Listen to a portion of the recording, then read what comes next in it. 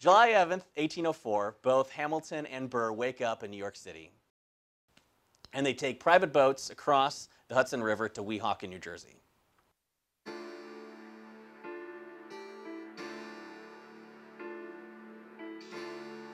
And an affair of honor would involve this lengthy correspondence where you would go back and forth and stipulate what you wanted resolved, how you had offended someone, what they would have to do to regain your good opinion, and so on and so forth.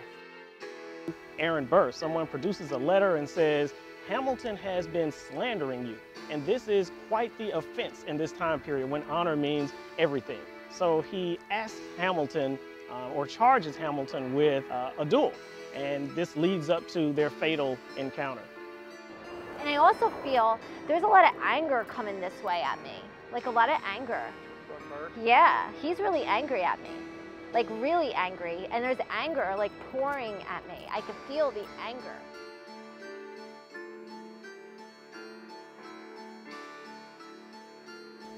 The two men exchange probably bitter greetings, and after the seconds go and set the terms, set the 10 paces, like Hamilton's second actually allows or places him to where Hamilton is positioned looking into the rising sun.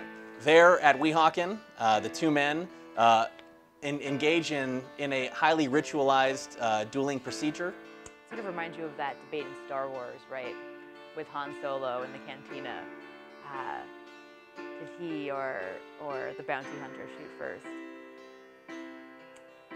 I don't think it necessarily matters who shoots first. I think it matters in which direction they shoot.